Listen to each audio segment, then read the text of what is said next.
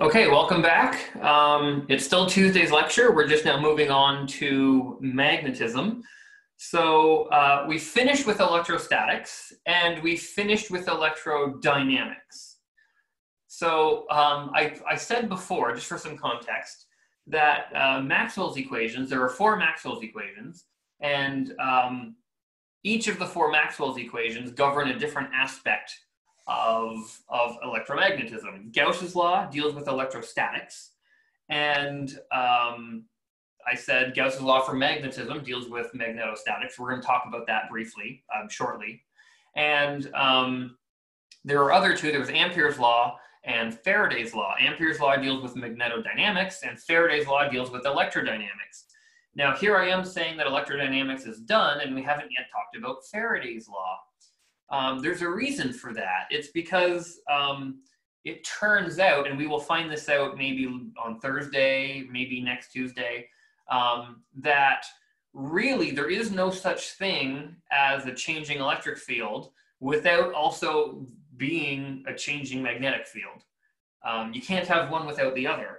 So they're not actually separate. So it's really hard to talk about electrodynamics in its own isolated form without also talking about magnetodynamics. So I haven't introduced magnetism yet, which means it was next to impossible to talk about Faraday's law because you need some notion of magnetism to talk about Faraday's law. So we will have to put a pin in that sort of idea, but we will loop back to it shortly. Okay, magnetism. Before you ask, what is magnetism? That's a great question, and I don't actually know how to answer that. Fundamentally, I mean, magnetism is not fundamentally known. We don't know how magnetism works. We have theories. We have a story that we can tell ourselves that makes sense with the evidence that we have. But, if you had to explain the mechanism by which magnets work, there is no answer. The answer gets more and more complicated depending at what level you're at, but even at the most high level of things, it's still sort of an unknown. So we won't dwell too much on the exact mechanism. I would love to. I would love to be able to teach you that. It's just it's not a thing that is known.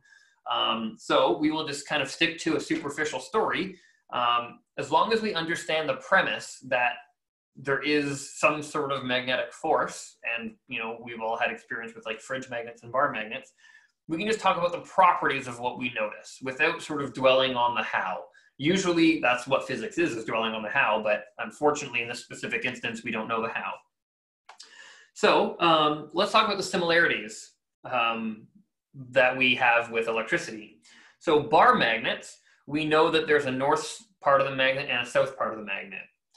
Could physicists have labeled this as positive and negative as we did with charges?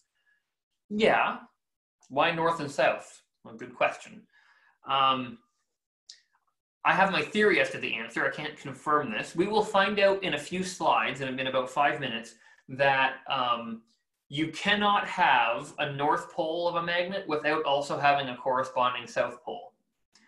And if we called, instead of north and south, if we used plus and minus, just to sort of mimic our construct for electricity, I feel as though that would be misleading, because with electricity, you can have a separate negative charge, and you can have a separate positive charge. Yes, I would say overall our universe is neutral, so there are the same number of positives as negatives, but I can separate them. I can have a jar full of, well, I can't have a jar full of electrons, but I mean, I can have a charged object. I could be holding a piece of styrofoam that is negatively charged, right? I am not able to hold a magnet that is just the south pole. That's not possible. So I think physicists did not say positive and negative. They said north and south because they picked a labeling that humans might know, like we know what north and south is. But it's also kind of interesting because direction, you can't have one direction. You can't just have north. That's not a thing, right? If there's a notion of north, then there has to be a notion of south. If there's a notion of forward, then there has to be a notion of backwards. You can't have one without the other one. So I think it's an appropriate naming for magnetic fields north and south, because it implies that there has to be the opposite. If there's a north, there has to be a south. So my suspicion is that's where the naming convention came from. In terms of nomenclature, just to delve a little bit deeper, these are called poles of a magnet. So the north, as we say in real life with geography, the North Pole, the South Pole. So we say these are poles of the magnet. And what is similar between electricity and magnetism is that the same pole will repel. So a north will repel a north, the south will repel a south, and opposites attract. North will attract a south. Now, let's jump to the math for a second. So we recall, come on. All right, I guess I'm writing in red because it will not change to black. Welcome to a Microsoft product. Okay, I guess I'm writing in red from now on.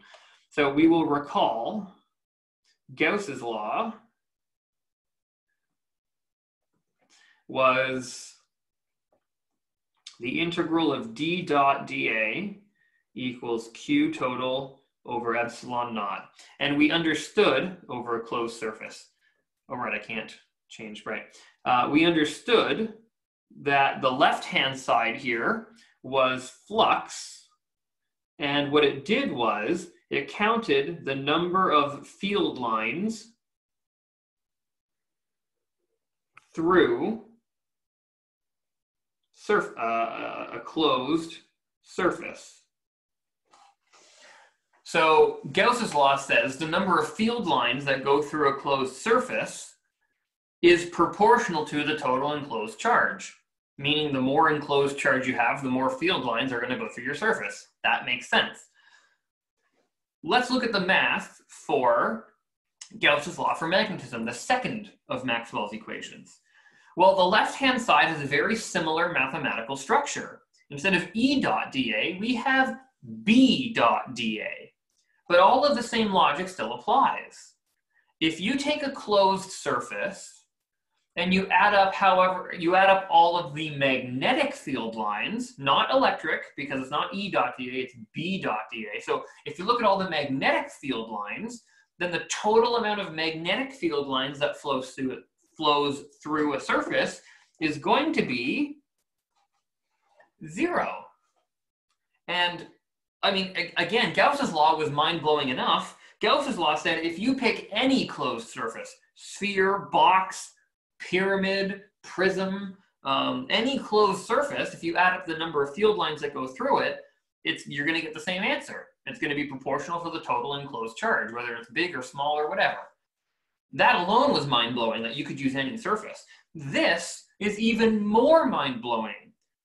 Not only can you still use any surface, rectangle, circle, square, star, not only can you still use any surface, it doesn't matter what surface you draw, this equation says the total number of field lines that go through any surface, closed surface, will always be 0. That's amazing. That's actually quite a powerful statement. Now, just a point of clarification, I'm introducing a new variable, B. It represents the magnetic field strength. You know, for that silent B in magnets. I didn't come up with the variable name B, but I'm just using the convention. But yeah, so B represents the magnetic field strength in the same way that E was the electric field. E has units of, well, it's got a few different units. If you recall, E could be represented as V over D, which could be represented as volts per meter. The other definition of E is going to be force over Q, which is going to be a Newton per Coulomb. So we didn't really have like a fundamental, well, we didn't have a fundamental unit for E. It was just either Newton over Coulomb, or sorry, Newton over Coulomb, not Q, Newton over Coulomb, or volts per meter. In this case, we do. It's called a Tesla. So the magnetic field is measured in Tesla. Now, what does Gauss's law for magnetism say? It pretty much says you can't have any magnetic monopoles. And why does it say that? Well, this says if you have a bar magnet, am I able to change color yet? Nope. If you have a bar magnet, I don't know what the magnetic field looks like, but whatever the magnetic field looks like, if I take a closed box and I enclose this imaginary box, this is a sort of a Gaussian surface, then whatever the field lines are going to look like, you know, some of the field lines might be going out, okay? Those would be a positive value, but the sum of all the field lines is 0 according to this equation. So that means for every field, for every magnetic field line that goes out of the box, there has to be a field line that comes into the box, which means the field lines have to come back home. That's not true for the electric field. The electric field, there is a source. The source is Q. This is saying there is no source. And this is actually part of the reason why physicists don't really understand magnets very well, or magnetic fields very well. It's because there is no source. What that means is if there's no source, there's no beginning and there's no end. We know where the beginning of an electric field is. It's a positive charge. We know where the end of an electric field is. It's a negative charge. Okay? The fact that Gauss's law for magnetism is equal to 0, always equal to 0, it means you can never just have a north pole. You can never just have a south pole, because that would mean there's a source. And mathematically, there is no source. So that means if you were to cut a bar magnet in half, then you get 2 smaller bar magnets. You induce a sort of south pole here and a north pole here. And if you did that again, you again induce a south and a north. And if you do that again here, you induce a south and a north. Now, you can actually see the structure of the magnetic field. And had we been in person, I would be able to do this for you in person. Hopefully a science teacher at some point in your life has done this for you. If you take a bar magnet and you put a piece of paper over top of the bar magnet, and you put iron filings over it, let's say we put iron shavings on the piece of paper, you can see the iron shavings taking this form. So you can actually empirically meaning with your eyes, see and visualize the magnetic field. So we don't even have to guess at what nature is doing. We can see what nature is doing inherently. So we have the ability to sort of prove that this is what the magnetic field looks like for a bar magnet. And this is what I mean by Gauss's law for magnetism, meaning all the field lines must come home, meaning there can't be a source, meaning you can't have a magnetic monopole. You see here, if you trace any field line you want, take any field line, you see here how it goes mostly parallel through the bar magnet. It leaves the bar magnet out of the north pole, you see the arrow here, but then it loops back around into the south end. It's a continuous loop. It's not a perfect circle, but it's a loop. That does not happen with the electric field. The electric field, if you were to trace it, you just go out forever. Okay, it doesn't necessarily come back home. Or maybe it may not go forever. It may go from the positive charge to the negative charge and end at the negative charge. But that's still an ending. It doesn't come back home. There's no closed loop. Now, the Earth has its own magnetic field, which is kind of interesting. The interesting thing about Earth is what we call the North Pole is actually magnetic south. We call the Arctic, the north, we call that north because that is where a compass, that's where the north part of a compass points. So we say, oh, the north part of a compass points what we call to be north. That is a natural thing to think. However, if you think about it, north-south, north-south, this would repel each other, right? So if the north part of our compass points what we call to be north, inherently it's attracted to geographic north. If it's attracted to geographic north, then that means the North Pole is actually magnetic south. That's the only way our bar magnet in our compass will be attracted to it. So geographic north and magnetic north are opposite. Magnetic north is Antarctic, magnetic south is Arctic. Geographic north is Arctic, geographic south is Antarctic. So that's kind of a little fun twist for you to think about. And depending on what configuration you have with magnets, you can get different magnetic fields. But of course, they will always come home. So if you have like a U magnet, which you might see, or a horseshoe magnet that you may have seen before, your magnetic field looks different than that of a bar magnet. It looks kind of like this. And you might be thinking to yourself, oh, but Mark, you know, this is no different than having like a positive and a negative charge. You know, if you had a proton and an electron, then, you know, you'd get an electric field that looks something similar. You're right, sort of, right? You have to remember though, with a positive and negative charge, you'd also get the same pattern on the bottom, right? All the field lines go from a beginning of the positive to the end of the negative. However, with the magnetic field, they travel inside the magnet back home. So they still have that sort of complete loop. So here's what I am talking about in terms of magnetic flux. So the left-hand side of Gauss's law for magnetism is B dot dA is equal to 0. So this is the left-hand side, and the left-hand side is equal to flux. So we've already talked about flux before. We've already given it the symbol phi, or phi, capital phi in the Greek language. But for the electric flux, we said phi sub E. For the magnetic flux, we're going to say phi sub B, flux magnetic. But it's the same notion. It's just counting how many field lines are coming in. And if the flux is equal to 0 for a closed surface, what that means is just if you have 4 field lines coming in, then you're going to have 4 field lines going out, which means what comes in goes out, which means there's no source. There's nothing in there generating the B field. It just kind of flows through you. Now in this class, as I've sort of explained with Gauss's law, you have to be very careful with how you pick your surface. In this class, we are not going to need calculus. We're going to pick very easy surfaces.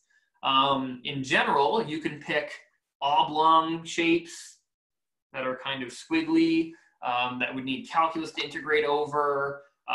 The angles between the field and the surface might be different everywhere. That just gets complicated. You're going to need calculus for that, and that's no fun. So we're not going to do that in this class. Everything in this class is going to be nice and smooth and constant. So in this class, we're either going to talk about areas. Can I change color now? Nope, still not. So in this class, we're going to talk about, probably like cubes, because those are pretty easy. And all of the angles are going to be constant. So all of the angles are either going to be 0, or all of the angles are going to be something like 30 degrees or something like that.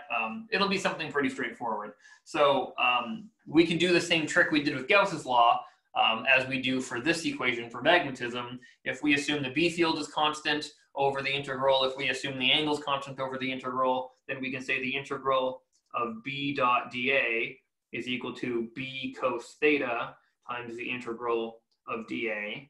Because if they're constant in the integral, you can pull them out. And then the integral of dA is simply A. So we're going to get BA cos theta, which is what I'm saying here. So in this class, in 137, this is the equation we're going to use. So believe it or not, that's pretty much the extent of Gauss's law for magnetism. It's powerful, it's cool, it's just boring.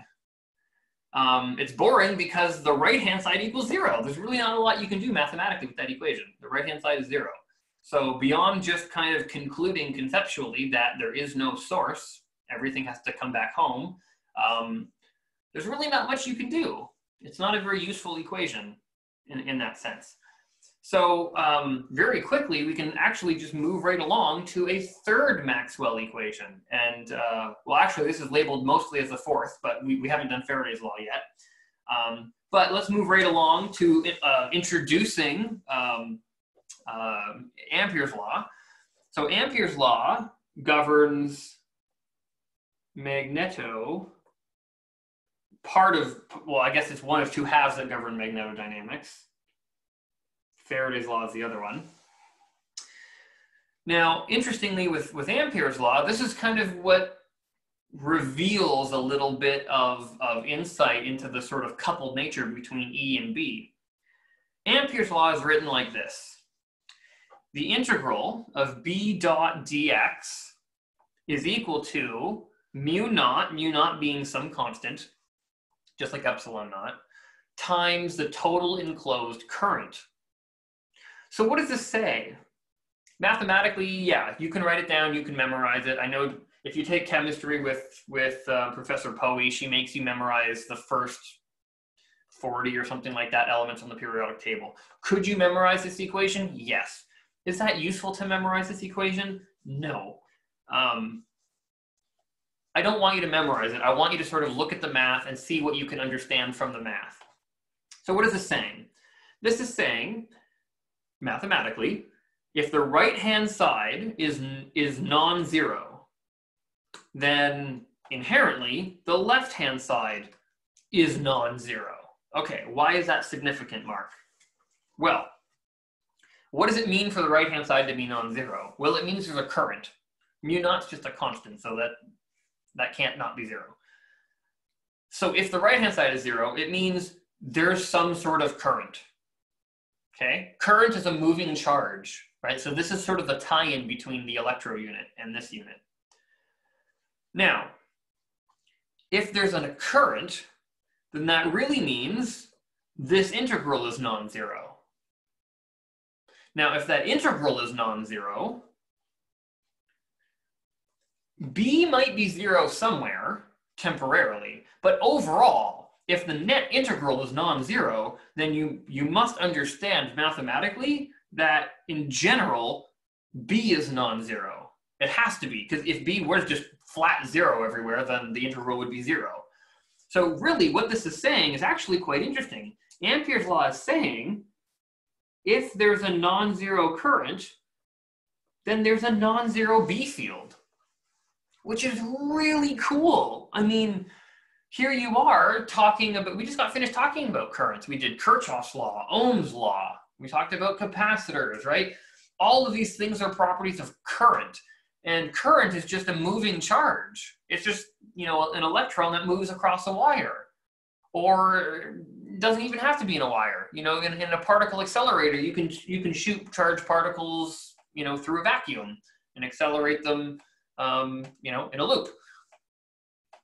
This is saying a moving charge, which is the definition of a current, a moving charge will generate a B field.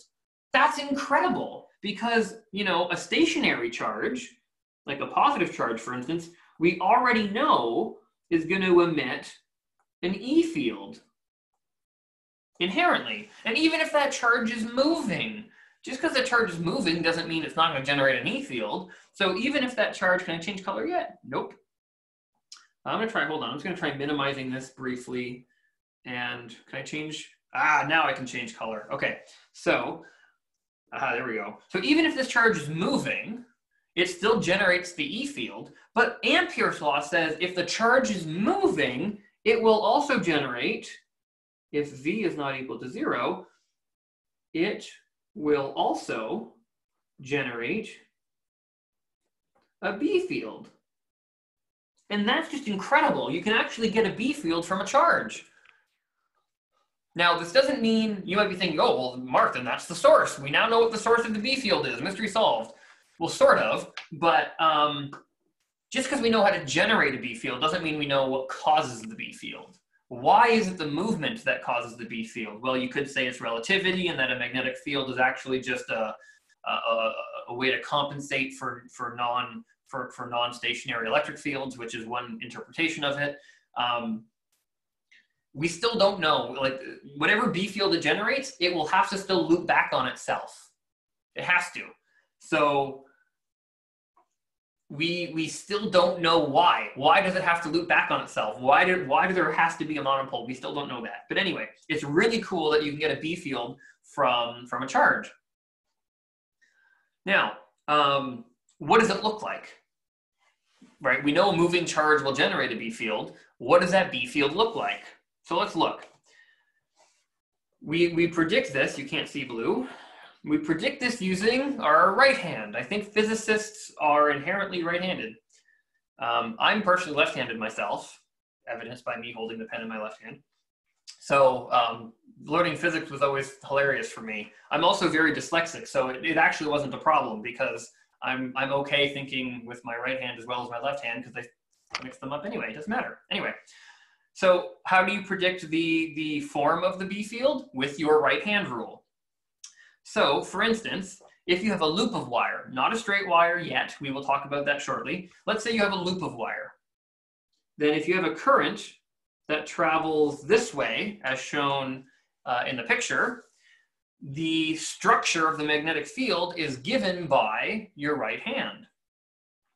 So we see here that if you were to take a slice, let's take like a slice here and zoom in on the slice. Then the magnetic field from that one slice is going to look like concentric circles.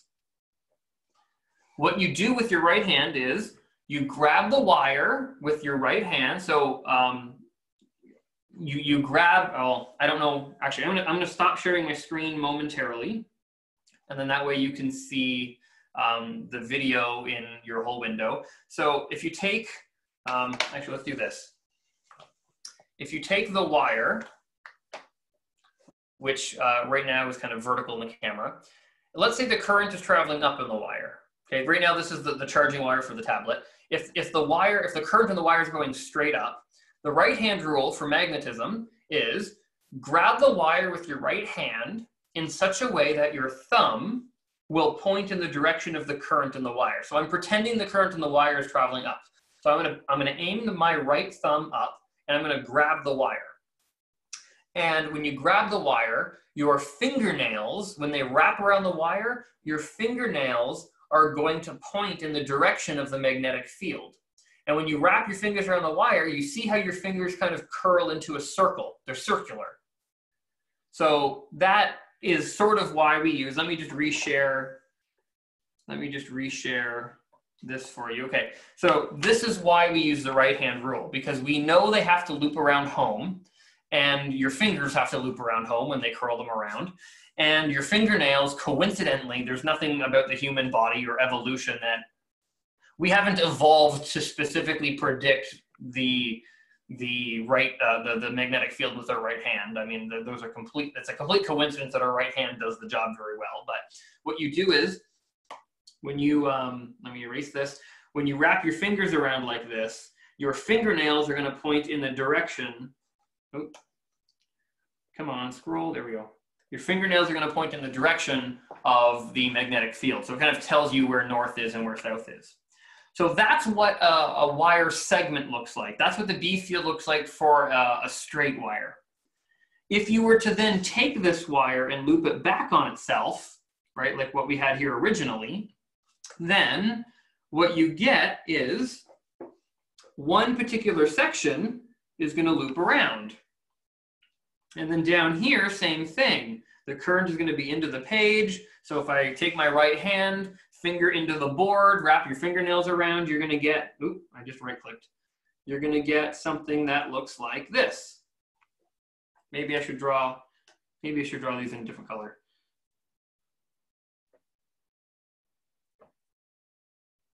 Okay, so you see here that at the center of this loop, you have every single component, every single millimeter of wire is producing a magnetic field to the right at the center of the loop. So they superimpose, and what happens at the center of the loop is you get a really strong north pole, and a really strong south pole, you know, generated by this loop. And then outside of the loop, it's fringe, it's weaker. So outside of the loop, you know, they do loop around home, but it's really weak. It's really weak out here. And in the middle, it's really strong. Okay, because they superposition of waves. So they superimpose and get really strong. So that's kind of how you can picture the magnetic field, both due to an infinitely straight wire, and then what happens when you bend, how you can use that information to predict what it is when you bend the wire into a loop. Okay, now, what's going to happen if you put a current carrying wire in a pre-existing magnetic field? Well, we do know already that a moving charge will produce a magnetic field. We know this is true from Ampere's law. We've already established that a moving charge will create a magnetic field. And we also know from bar magnets that the north will repel the north and the south will repel the south.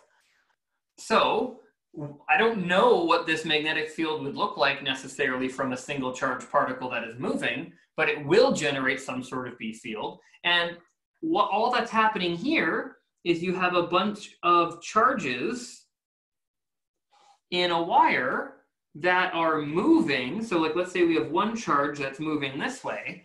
That one charge that's moving will be generating its own magnetic field, B. And as that charge flows through the region where the magnet is kind of overlapping the wire, the B field from the magnet and the B field from the moving charge will interfere with one another. Wherever the north happens to go, it will repel.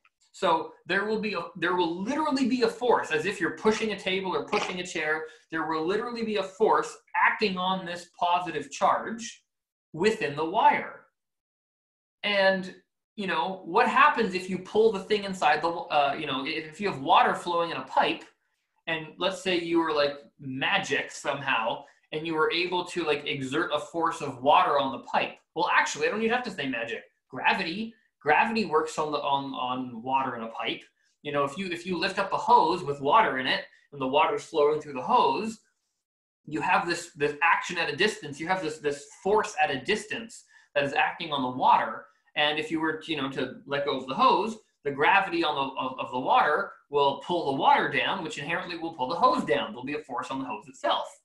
That's what's happening here. You have a force on the charge inside the wire, and what that does is the charges go to move upwards or downwards or somewhere. The charges go to physically move, but they hit the wire and then kind of pull the wire along with them.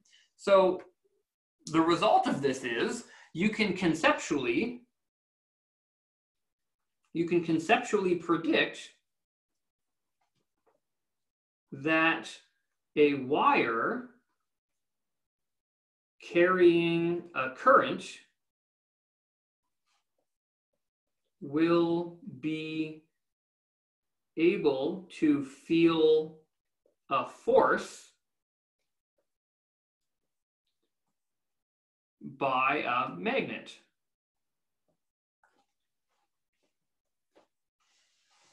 Now, again, through empirical observations, surprise, you can predict that force with your right hand. We will get back to that shortly.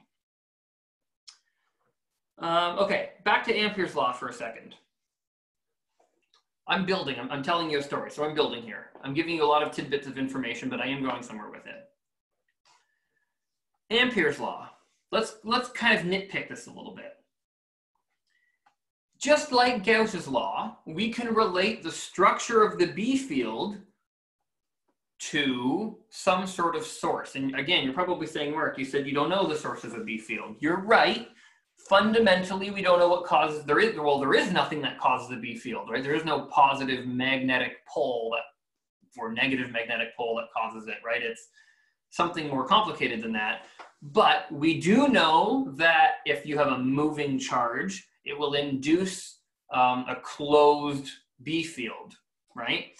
So this says, just like Gauss's law, if you integrate around a closed loop, could be a square, it could be a box, it could be a triangle, it could be a circle, anything that's a closed loop, not an area. Notice this is dx, not dA. So we're integrating over a line, we're not integrating over a surface. If you enclose any current in your loop, then you're going to get a B field, a non-zero B field. So what that means, for instance, is, like, let's say, well, actually, let me just scroll down to here. If you take an extension cord, I don't know if you've ever done this, unless you're kind of more solid with physics and electricity, I would recommend not doing it, because you could shock yourself. But you know, if you are comfortable with it or whatever, ask a professional, you could do this. If you slice open the sheathing of an extension cord, you're going to probably see 3 wires, right? You know an extension cord looks something like, or the plug on an extension cord looks something like a face screaming, right? Here we have the positive end, here we have the negative end, and then here we have the grounding pin. The grounding pin or the grounding wire. So you've got 3 wires that are sort of wrapped together in this extension cord. If you were to cut open the sheathing like I've shown here in this diagram, then here you see the negative cord. Here you see the negative cord, here you see the positive cord, and here you see the grounding cord. Well, what this is saying is, if you can draw a loop, what color do I want to draw my loop? I've used all my colors. I'll use red. No, that thing is red, I'll use green. If you can physically create a loop that encloses a wire, Ampere's law says, if you integrate the magnetic field or add up the magnetic field along this closed loop, it's called an Amperian loop. If you add up the B field along that Amperian loop, it will be proportional to the total enclosed current, which is pretty much the same idea as Gauss's law. So there's actually a very commonly used tool in practice, in real life, to measure current indirectly. And it uses this using Ampere's law. And it absolutely, I fully understand how this works, but it still blows my mind. Maybe it blows my mind because I understand how it works. But, if you ever call an electrician to look at something and they're trying to see if a wire is live, well, how do you test if a wire is live? Well, a naive way of testing that is to just touch it to something to see if it sparks. Well, that's dangerous, right? Sometimes it's not even feasible, right? If the wires are kind of connected and buried in the wall, or you don't want to cut the wire to test it, right? You want to be able to test to see if there's current flowing in the wire without interrupting the circuit. And Ampere's law allows us to do that. So electricians often have this sort of device here. It's a version of an ammeter, measures current, but it measures current indirectly. It doesn't measure current by having current flow through it. What it does is, there's a bunch of magnetic sensors. There's a bunch of magnetic sensors in the red clamp here, and it senses the magnetic field. And what that can do is it can integrate, it can add up the total amount of magnetic field strength it feels over that closed loop, and then it can use Ampere's law. Ampere's law is programmed into this device to reverse engineer what the current is flowing through that wire. Now, I have a video here. Let's see if we can watch it. Now, let's see here. I could just go to YouTube. Hold on, I'm gonna have to share a different screen though if we go to YouTube. Give me a sec. YouTube, there we go. So it's only two and a half minute video. So let's take a pause and watch this and see if you can sort of follow the logic of what this guy is saying. Now, this guy isn't a physicist, really. He's not going to mention Ampere's law. But now that I've shown you Ampere's law and the logic behind how you can use Ampere's law to indirectly calculate current in a wire, see if you can sort of understand that notion in this video.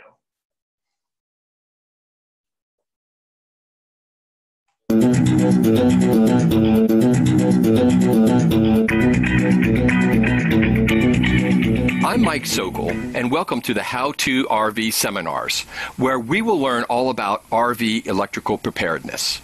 Today's episode is about how to use a clamp-on ammeter to determine current flow in a wire. And I have a Fluke 322 in front of me. Costs less than $100. And what I'm going to do is turn this on to amperage mode. You can see I have a little spring-loaded grabby jaw here, and I'm going to go ahead and hook it around a wire that's running a little space heater. Now, even though that space heater is drawing 4 or 5 amperes because it's a 600 watt heater, I'm still showing 0 amperes of current, and that's because inside of an extension cord we have multiple wires. So I have a black wire, a white wire, and a green wire. And even though the black wire is probably carrying 4 or 5 amperes of current, the white wire is also carrying an equal but opposite 4 or 5 amperes of current, and that adds together to produce the 0 reading. So let me show you. If I go and hook around only the black wire, now I'm reading about 4.2 amperes. It's exactly what we expect. And if I hook only around the white wire, I'm reading about the same 4.2 amperes of current. If I clamp around the green wire, I should have next to nothing, and there it is showing as 0.01, and that's just within calibration of the instrument. So again, if you're clamped around the entire extension cord, it will null out to 0. If you clamp around the hot wire, it will show you the true current of the system, or around the white wire will show you the true current in the system. Thanks for watching the How To RV videos. Please subscribe to this channel.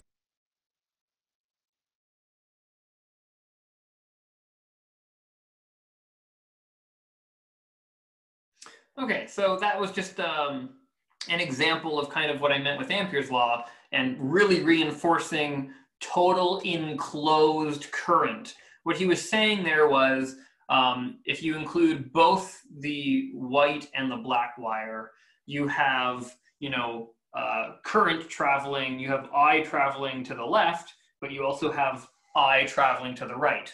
So the total current enclosed is I minus I, which is 0.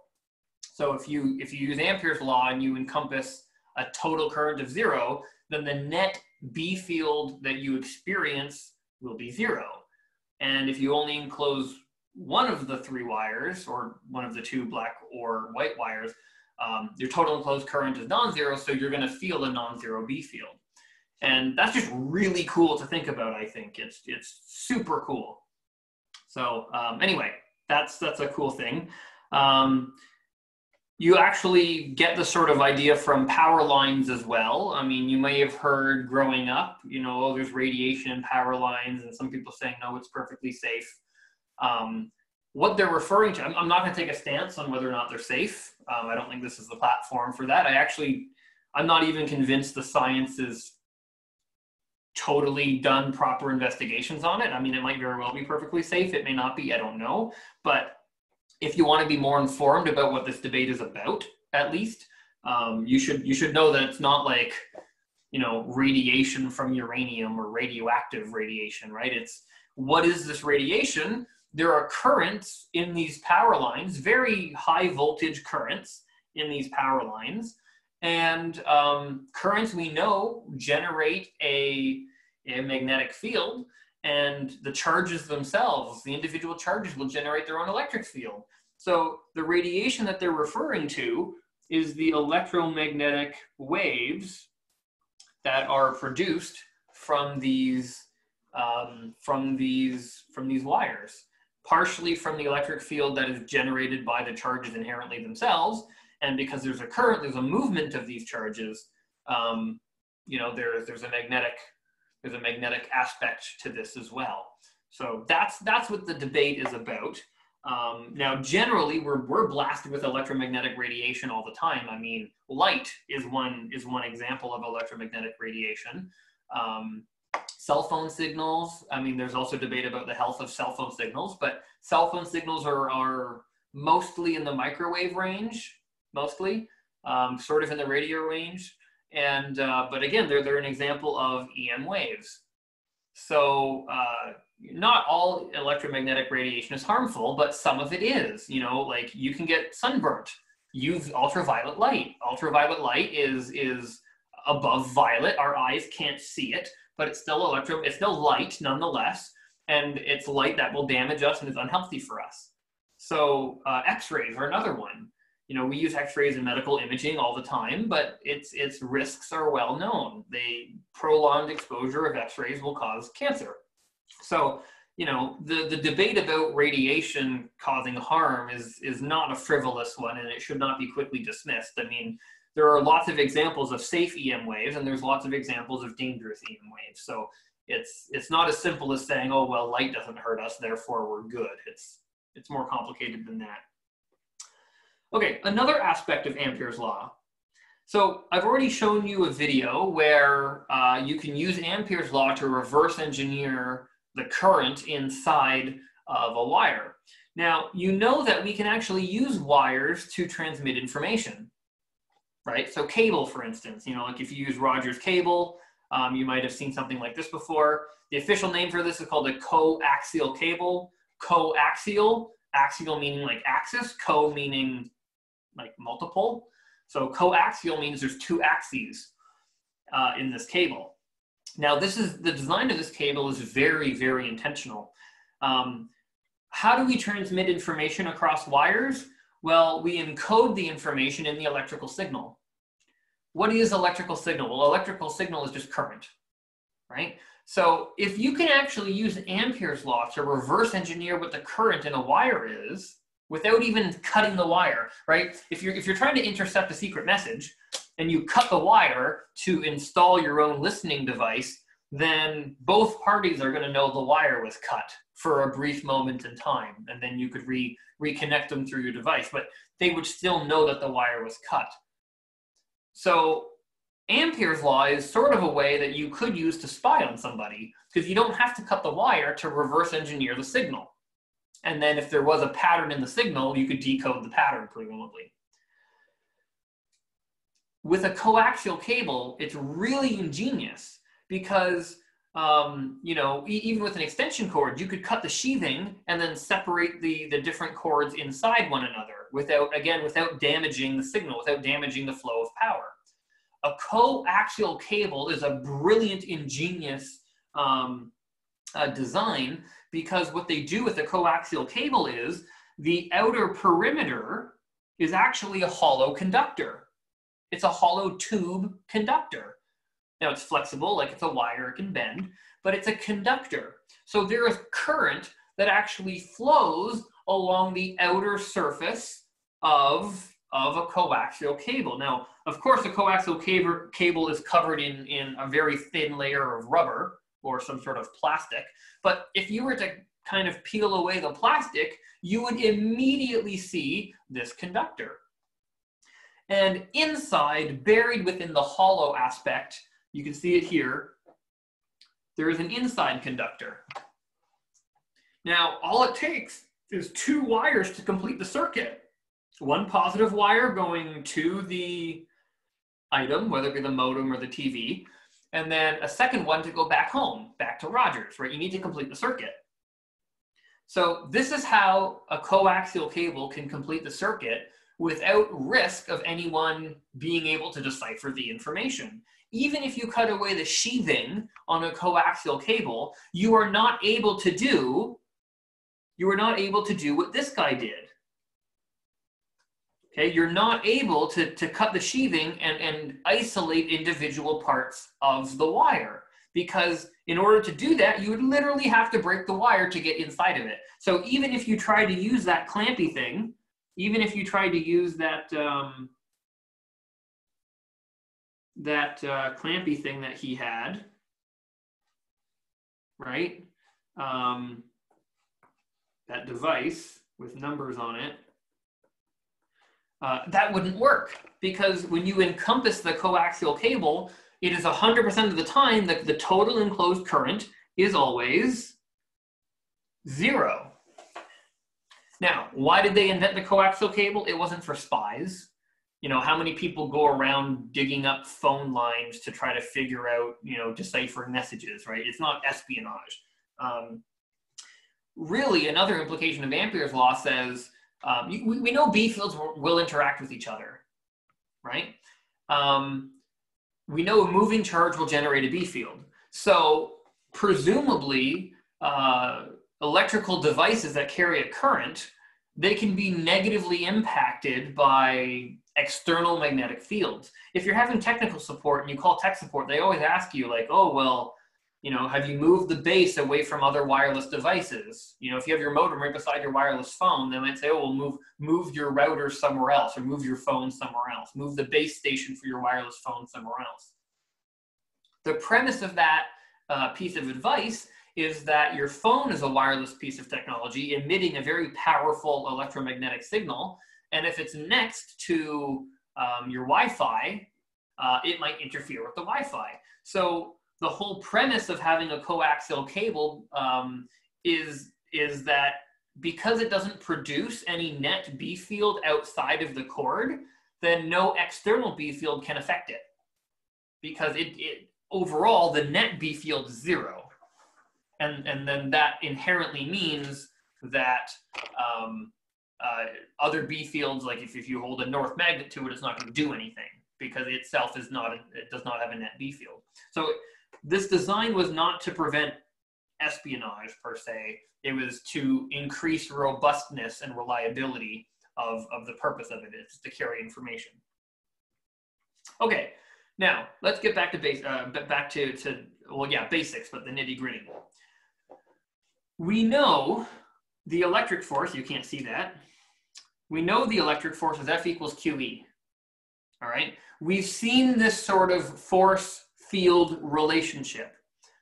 We also see this with gravity, by the way. The force of gravity is m times the gravitational field, where G is the gravitational field. Now, close to the Earth's surface, the gravitational field is constant. It's just 9.8. In general, however, the gravitational field is not constant. In general, the gravitational field is G mass of the source over R squared. So we've seen this sort of coupling between force and field quite often. So by that same logic, if we have a new force now, we have like a magnetic force, then we know it's going to be the following the same pattern, because I said before that every natural force that exists naturally in nature, gravity, electric, magnetic, it's going to follow this sort of force-field relationship. So we know this is going to be the magnetic field. So the question here is, what goes there to complete that equality?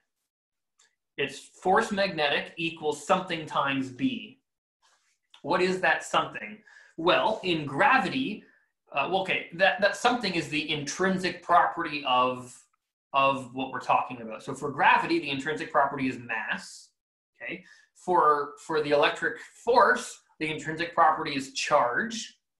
Right? We don't talk about the mass of a charge. We talk about how much charge the charge has. Okay. So for magnetism, what's the intrinsic part of magnetism? A moving charge.